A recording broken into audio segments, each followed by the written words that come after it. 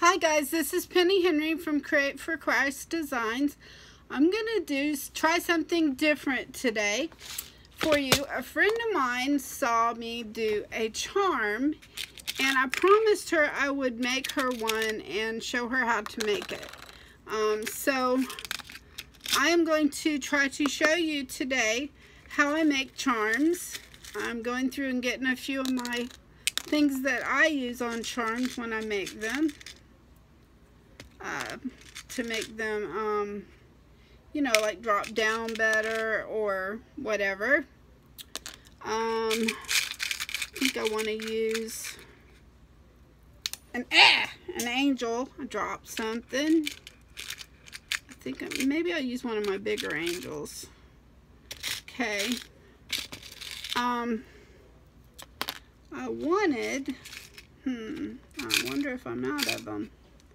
I wanted to put a Made with Love that I put on everything I make for people.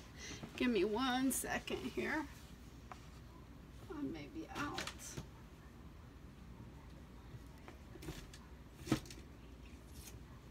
I guess I'm out. I may have to put it on later if I happen to find some or buy some more. So I'm using a ring to put it on with a lobster claw. I'm using an easy open ring. Not sure I'll use all this, but this is mostly what I usually use. I'm using a drop down that I like to use in them. I've got some tiny lobster claws here to hook things to that ring. And then I have some jump rings pulled. Because sometimes I like things to be at different levels. And those jump rings will help me to do that. Now, the ones I think I'm going to use is this tassel, which was actually an earring. And she likes peachy colors. So maybe I'll use a peach rose and I'm going to use a turquoise angel. I don't know if you can see that. It's a turquoise angel, and I think I'm going to use a little cross. So I think that's enough for this one. I like to put different things together so that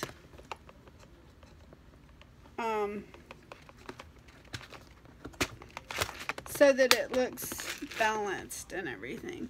So here we go. We have the earring, we have the rose, we have the cross, and we have the angel. And what I do to start with is I'm gonna have to open these. I can't find my jump ring. I had this little ring that opens my jump rings for me, but I can't find it, so I'm going to use these forceps. They work well, and my pliers, and open that, and we're gonna put a jump ring on this angel. I'm sorry, not this angel. On this tassel, which was an earring. And I like to make sure they're tight together. So that one's good and tight, so it won't come off. And then we have this, I guess this one I didn't take the thing off when I took it off the card. But we have this little peach rose. And I think I'm going to want to make this drop down some. No, I know what I'm going to do here. I'm going to attach this. These things are really tight. These lobster claws that you buy. There we go. And I'm going to attach that to, it already had one.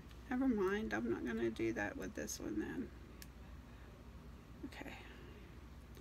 Sorry guys. This is the first time I've ever done one on one of my crafts online. I do all kinds of crafts, but I've never done one for a camera before. I'm going to take this little drop down. I think I bought it in part of an earring, as part of an earring set findings. But anyway, I'm going to put that rose on there so it'll drop down to being close to the same as the tassel. Then I'm going to, the cross is long, so I'm going to go ahead and just put, it's got a jump ring on it already. So I just have to open this jump ring.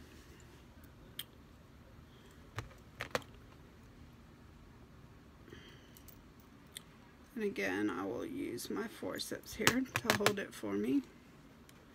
Then I will put, that's why I take out a bunch of them. I always drop them. And it's hard for me to bend, so I don't want y'all to see me bending over to get it. There we go. Then I'll use the forceps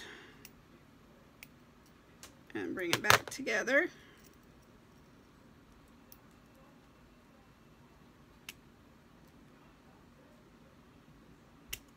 Okay, and I think what I'm going to do with that one is also attach it to this little one. And another thing I found is a lot of times they'll turn around on you, and I don't want that. I want my pretty ones to look, you know, the pretty side of it to show, not the other side. So anyway, there's that. And then last, I've got an angel here, and I already have a jump ring on that. But what I'm going to do, let's see, where's she going to be? I'm going to make her drop down just a little bit more by putting another jump ring on it. So again, I'm going to take my forceps, I'm going to take my pliers and open that jump ring. I'm going to put the jump ring on the ring that I already have on there, which is another jump ring. Well, maybe I'm going to. And put that right there. And then close it up.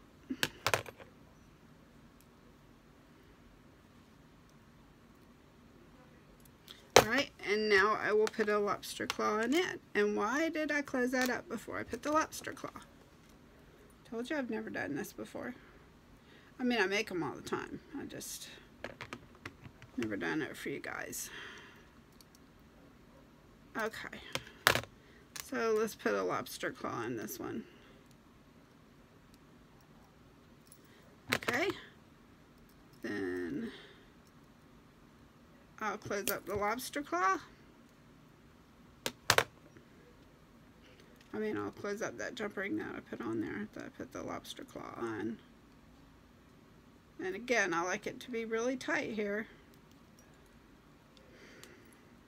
so it doesn't come open. I used to have a fusing tool. It was a cold fusion. I don't know where it went, but I would fuse that together once I had it done. And I'm going to also add that to this drop down here. Okay, so there's the 3 charms that I put on the drop down. And then I'm going to take this and put it here, I believe. And then I'll put it on here like that. And I will put this one, these lobster claws are a pain. I'm going to put it on here, maybe not. We'll put it on this one. Okay, there's more than one way to skin a cat, and that's not it, but I know how to do it. I'll open this ring up here, and I'll take this and put it right there. And there you are. You have a charm to put on your Bible or whatever. See, I'll show you one I already made. I made this one for my tablet. It's just tassels and a cross, koala, because I collect koalas, and I got an angel in there, and a pretty cross. I don't know if you can see me. I can't see me. So there's another. So there's that one. And I have these two that I made for my Bible covers. It's just crosses and different things I put together. And this one is just some tassels and different things I put together. So let me know if you like things like this. I do all kinds of jewelry making, so and I'm going to be making some bracelets for my grandchildren. So just let me know if you like these things, and I'll do them on the video for you, and hopefully figure out how to make my phone work so that I can see that you can see what I'm doing. All right. This is Penny, Create for Christ Designs. If you like this, like it, comment, subscribe, and push that bell to see more. Talk to you later. Bye.